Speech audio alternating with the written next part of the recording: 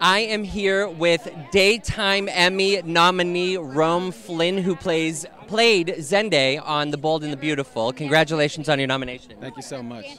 Tell me about finding out that you were nominated. I wasn't expecting it, honestly, and I got a text from Chris Lai, who's the makeup artist over at Bold and Beautiful. Congrats to them. I think they just won over the weekend. But she texted me, she said congrats, and I'm like, for what? And then that's when Brad Bell called me, and I found out that I got the nomination. So Did you do a backflip? I was just kind of speechless. I was just like, wow, like I just wasn't expecting it. It kind of hit me from left field.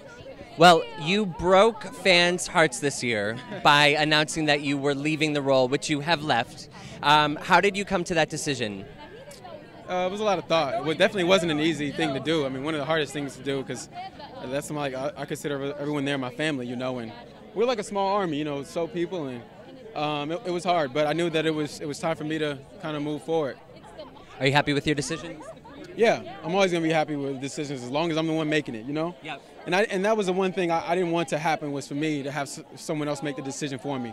So I had to take it at that time, and I kind of just moved forward that way. And aside from being an Emmy nominee, what are you up to now?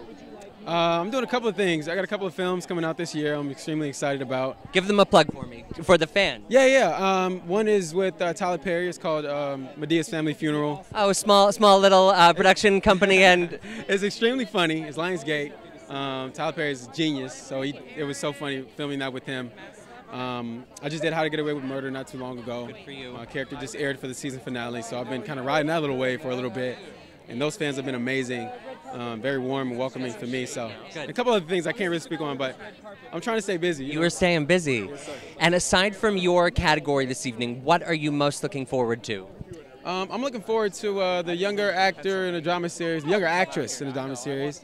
I'm looking for my co-star, Rain, and to finally bring it home. I mean, it's her third nomination. I mean, damn, this girl's consistent, and I just feel like It's time. at some point we're going to have to knock on the door. They got to give it to her, because she's been killing it for like 3 years straight. Yes, she has. Well, we are so happy that you were nominated, and best of luck this evening. Thank you.